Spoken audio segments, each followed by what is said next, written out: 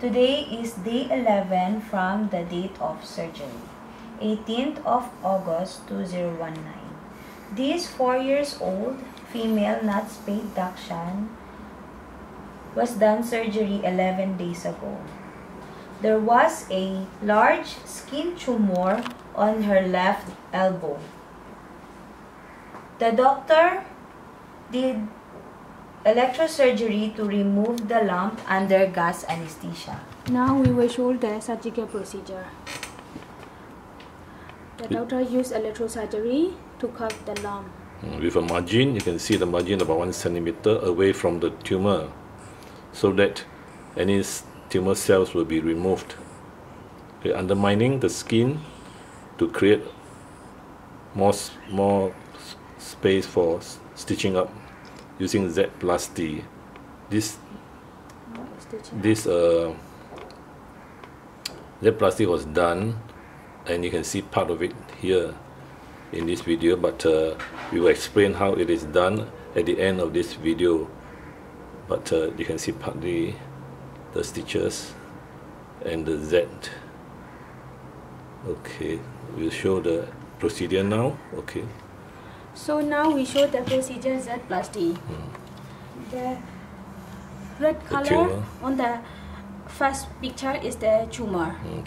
So the skin incision. The outside one margin, is the skin incision. A margin of 1 centimeter if possible. From the tumor. From the edge of the tumor, yeah. So that in case there are any cancer cells which have spread out, that it will be excised completely. Okay, so this first one. And then you also need to do the another two incisions parallel to the undermine the skin and make 2 cuts here. One this side and then the other side. So the second picture. The second picture. Now this is the bigger circular already, and then you can see another 2 incisions. So the lower part of the wound you need to stitch up, pull outwards, and then the other side you need to pull downwards. Okay, so this is the third picture. After you stitch up, you can see the wound as the Z. Yeah.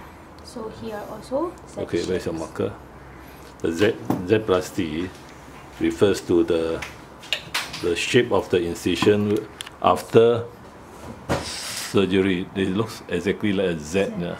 That is why it's called Z-plasty. What's the purpose of Z-plasty? To reduce the tension. Yeah, because this one is the mobile area, and if you only cut like this and you stitch up the circular ends, there will be a lot of tensions and the stitch can break down easily. Correct. Now if you use the Z-plasty, there has less tension, less tensions, and the stitches stay attached and the wound healing well. Correct. So if you need to do the removal of the lump like this, the mobile area, the Z-plasty is the best way to stitch up. Yeah, so there is no tension. Huh? Yeah, no okay, now we will go and see the tumor inside there. We'll go and see the before and after. Okay, we start with the. Okay, this one. This one is 3 days. No, before surgery, the owner. Before surgery, the owner WhatsApp the photo to the doctor that she saw a small lump on the elbow area. Left elbow. Yeah. The second one. No, the second one. Just do the second one. This is on the day of the surgery. We shave the elbow. You can see the tumor is rather large. The tumor. This is the tumor. Quite big, yeah. Yeah.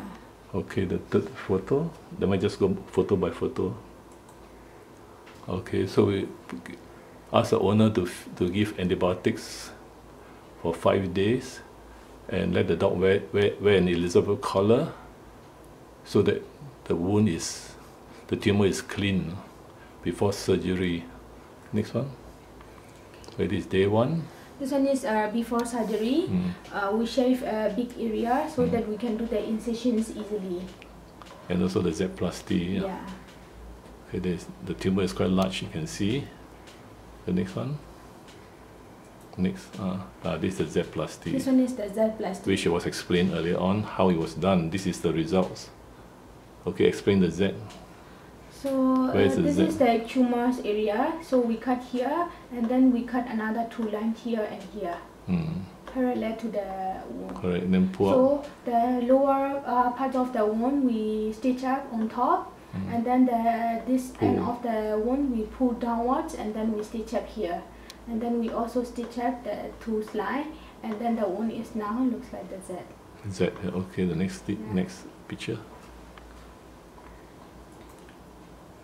It's a wound breakdown. That's what the owner thought, yeah. So he came here for what? Inpatient? Came here for inpatient and wound cleaning. But there was no wound breakdown actually. Yeah. The owner, due to the bleeding, the owner thought that the stitches break down. But at the time the dog here, we checked the wound and all the stitches are still attached. Okay, they stay too. Yeah. We asked the owner to put the dog here, and then we do the wound cleaning. No movement, yeah. Yeah, no movement. Okay, what's the next one? So now, today, the wound healing. No. So the other one. Yeah. This one is the histopathology. The tumor was quite large, sent for histology. Okay, what's the results? This one is the tumor. Yeah. We put into the formalin. The big one, no? Yeah. We cut all, and then we put into the formalin, and then send to the lab. Okay, this is the results. Yeah. What's the result? Just read the lower part. Completely exits with 0.5 millimeters of normal deep and 1.5 millimeters of normal lateral margins.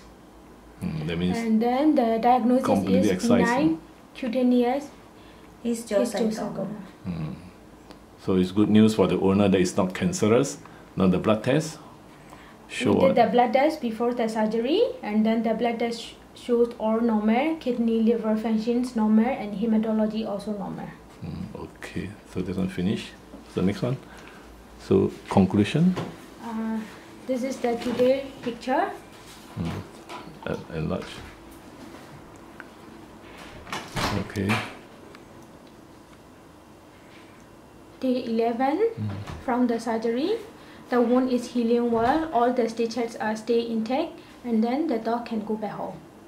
The tumor is benign, cutaneous. Cutaneous histiocytoma. No stitch breakdown. Yeah. Okay. When will the stitch be removed? 14 days. So. See this one. Today is 11 day. 14 days. So conclusion. Z-plasty, about Z-plasty? Yeah, if the tumor is on the mobile area and there has no skin to stitch up, we need to do the Z-plasty to reduce the tensions and to stay intact the stitches and get the wound healing well. Okay, just stop right from now.